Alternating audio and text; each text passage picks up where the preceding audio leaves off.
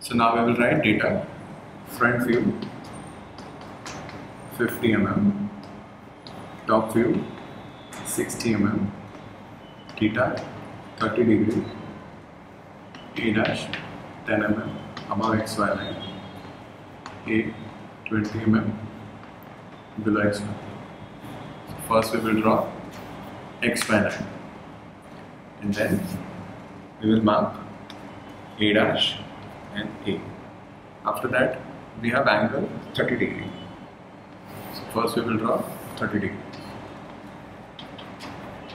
After that they have given front view length and top view length. That means front view and top view. So I can mark top view over here. That would be B1.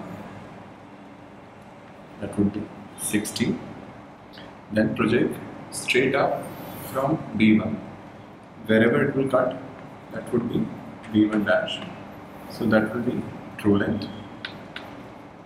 After that, draw locus of B dash. We have front view as well, so from A dash we can cut front view, that is 50.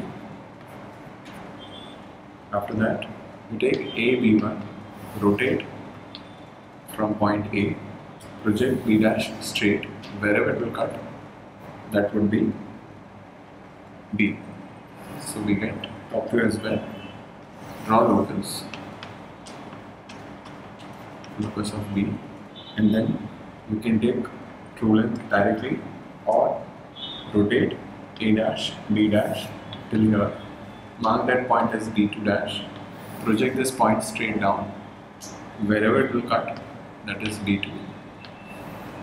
And this will be true length. This is